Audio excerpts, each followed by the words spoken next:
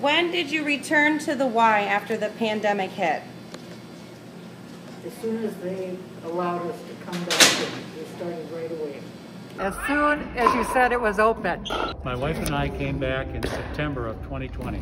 How safe do you feel at the Y based on cleanliness and distancing? I feel very safe, or I wouldn't be coming back every week. I see them wipe down all of the hard surfaces in the pool.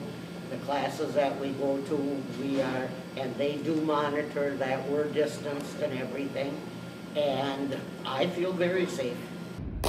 I've been to several of the Ys in the area. They're all very clean. What activities are you doing at the Y? Mostly, we take the class 2 days a week and we swim the other 3 days. I participate in MOSA strength training 2 days a week, 1 day a week of land fitness here with Zach, and 5 days a week of pickleball with some great people. I do just pickleball right now. I would say come on back because the Y is doing a very good job of monitoring so that we are safe and they would be too.